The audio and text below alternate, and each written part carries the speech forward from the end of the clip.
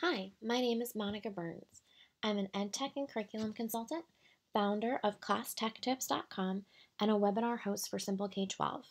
I want to talk to you today about how to help students practice letter recognition.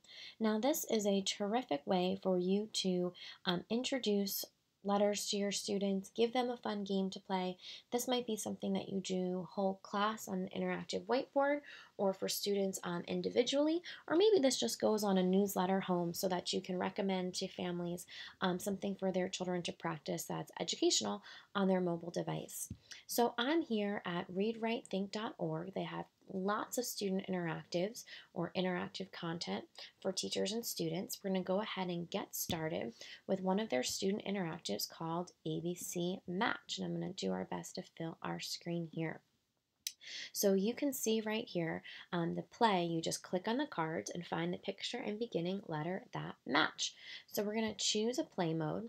You can go into learn mode automatically, so there's no timer, or you can go to play mode where there is a timer. And we're exploring today, so we're just going to go into learn mode. And so you'll hear in the back, the sound is ready to go because I'm choosing a picture and I'm finding the letter that goes together.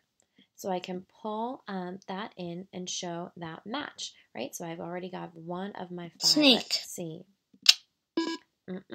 So students can go through here. I got lucky on my first try, and they can decide Umbrella. which ones match as they go through.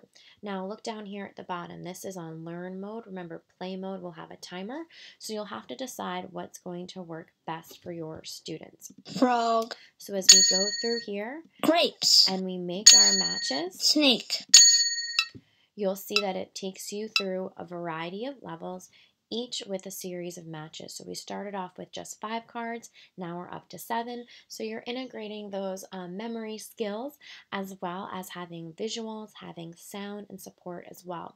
This might be a quick morning meeting style activity, something that you share with students to help introduce a concept you're teaching in a lesson with letter sounds, or again, something you just choose to recommend to families as a great way for them to use digital tools in their home to help practice letter recognition skills.